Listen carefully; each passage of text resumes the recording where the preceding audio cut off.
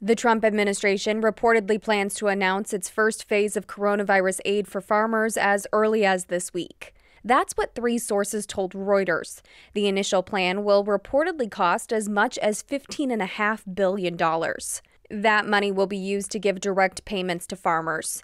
The U.S. Department of Agriculture will reportedly pull some of the funds from the $23.5 billion that Congress set aside for farm relief in a coronavirus stimulus package passed in March.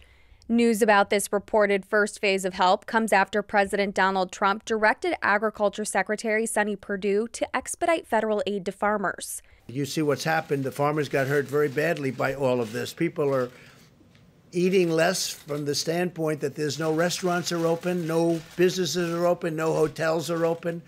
They'll start to come back, but we're going to be helping out our farmers. The American Farm Bureau Federation urged Perdue earlier this month to get that assistance to farmers immediately. It noted certain sectors, including dairy farmers, the produce industry, and livestock groups, have been hard hit by the pandemic. For Newsy, I'm Catherine Beek.